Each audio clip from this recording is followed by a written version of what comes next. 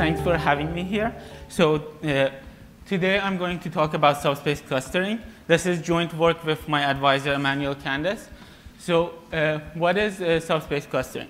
So let me begin with a simpler example. Imagine, I think a lot of people would agree with me that one of the most fundamental tools used in data mining is that when you have a bunch of points living near a lower dimensional subspace, you want to find the best fit to those points, right? So this is what is known as PCA. A natural but useful generalization of this problem is when you don't have just points living near a single subspace, but near a union of multiple subspaces. So in this case, the goal would be to first cluster the data based on the subspaces they belong to, and then fit the correct subspace. And this multiplicity assumption arises very naturally because it represents multiple categories in your data. So let me motivate this problem quickly. So there's a lot of applications of this sort of problem coming from computer vision. I'm not going to have time to go into the detail of these, but I just refer to you to the speaker tomorrow, basically Professor Ma. You will see the relevance of low-dimensional structures in computer vision. And if you just add multiple categories, you get to this problem. Another motivation from a different perspective is basically for disease detection. Here, the goal is basically to classify different diseases and also to understand the relevant factors contributing to each disease. For example, if you consider metabolic screening, so here, the kind of data you have access to is basically blood tests. So for each patient or newborn, you have different blood tests, and you measure the concentration of different metabolites. Now, it turns out that a specific disorder causes a correlation between a specific set of these factors. So what this means is that the set of points or patients belonging to a single subspace, belonging to a single disorder, live on a lower dimensional subspace. So again, subspace clustering becomes relevant. Okay, so let me just very quickly formulate the problem again mathematically. So basically, what we have is cap and unit norm points living on nonlinear subspaces. The unit norm assumption is not restrictive because I can always normalize my data points. And I'm going to use color coding to denote these subspaces. And I'm assuming that their dimension to be denoted by D. In general, I'm also going to assume there are a bunch of outliers. So the goal of the problem is basically to find all these outliers, and without making any assumptions about the number of subspaces, their dimension, and so on, to find all the subspaces. So let me go over the method I'm going to try to analyze here. I'll talk briefly about the history of this method in a second. But the basic idea is going to be that we try to write each data point in a self-expressive dictionary. That is, we try to write each data point as a linear combination of all other points, all other data points. And so the way we do this is basically we regress each column against all other columns, and we impose an L1 penalty. So the hope is that if we do this, the non-zero coefficients here will correspond to the same subspace as my original point. So this is what we're looking after. If we get lucky and this actually holds for all data points, then if I arrange my optimal solutions as columns of a matrix, what I would get is a permutation of a block diagonal matrix, something that looks like this. Then I could just find the connected components, build an affinity graph based on this, and just find the connected components and do perfect clustering. So this is going to be our goal in this talk, to try to see under what conditions this actually holds. In practice, this might not hold exactly. Then I could use spectral clustering to basically clean up the data a little bit. But this is going to be, we're trying to understand under what conditions does this nice property hold. So this is the algorithm in its full generality. So before I move on, let me just make some historic mentions. So subspace clustering has been done by various authors. And more specifically in the context of sparse representation, not subspace clustering, L1 regression was proposed by Yima and collaborators. We're going to hear from him tomorrow. And this was in the context of face recognition, but it wasn't exactly for subspace clustering because they assumed labeled data points.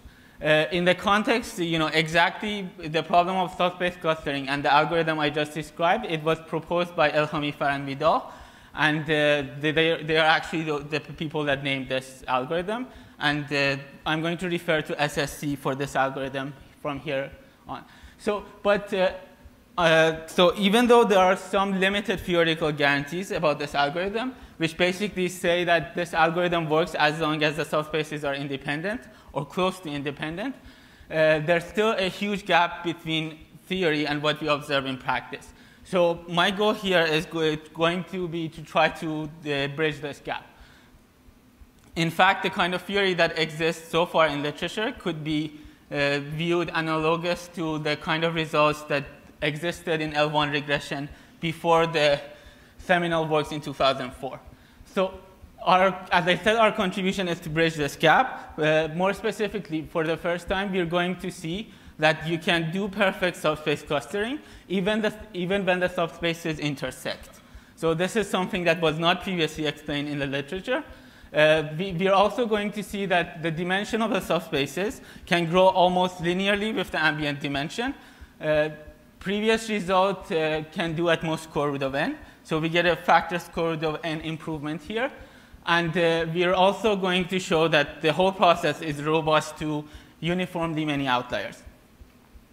So in order to analyze our results, we look at basically 3 different models. The first one is deterministic, which both are deterministic. Then we have a semi-random model, where the distribution of the points are random, but the orientation is fixed. And finally, we have the fully random model. So there's not going to be time for me to describe the deterministic model. But I just want to say there is a good geometric understanding of this, and there's a theory behind it. Moving on to the semi-random model. So a natural measure, so if we want to understand any subspace clustering algorithm and how well it performs, a natural notion of closeness between subspaces is given by this affinity. Because any subspace clustering algorithm will have difficulty if subspaces are really close. So the measure we use is actually given by this, is the square root of some cosine squared of the principal angles. So if the 2 subspaces are actually on top of each other, then these principal angles vanishes. So this quantity becomes huge, which is square root of d. If the subspaces are orthogonal to each other, all these principal angles become 90 degrees. And this quantity becomes 0. So this actually does match our notion of closeness of the 2 subspaces. In fact, there is a good statistical understanding of this. The square of this quantity is basically the Pillai-Bartel test statistics. So our result in this setting, so this is a semi-random model, meaning the points were distributed random, but the subspaces were fixed.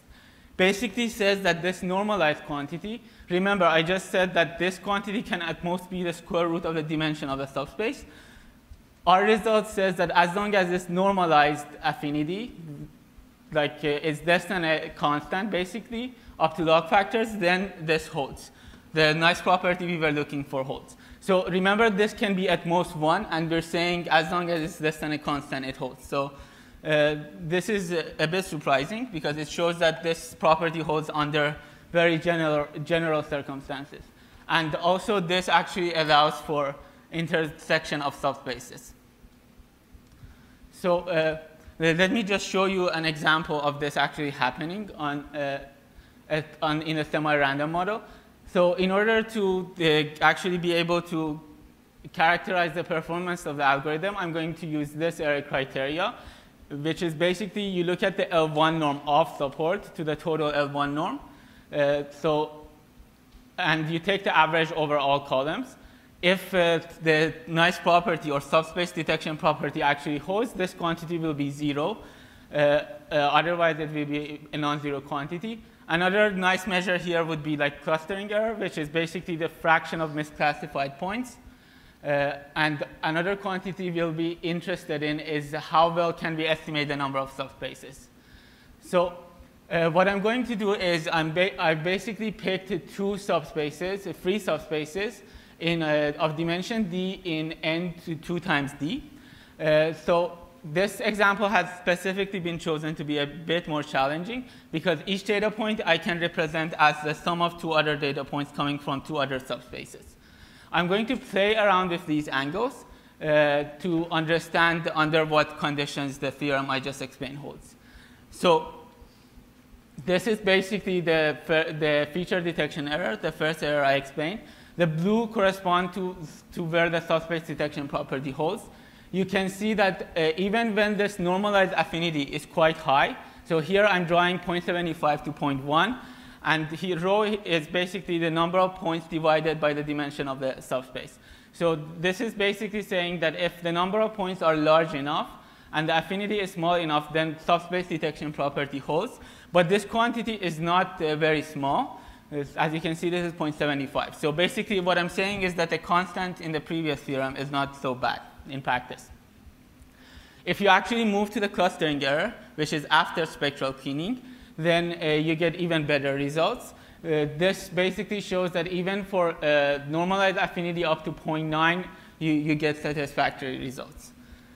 So there is an equivalent result in the fully random model, which basically says that the dimension of the subspaces can actually grow linearly with the ambient dimension. So this is our result in that case. Again, this was not something that was previously understood. So let me actually skip comparison with previous results and just move to the outlier case. So also, as I said, our result is robust to many outliers.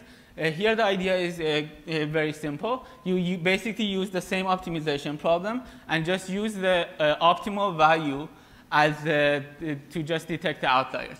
So for inliers, this quantity is going to be small because they live on a lower dimensional subspace. For outliers, this quantity is going to be large.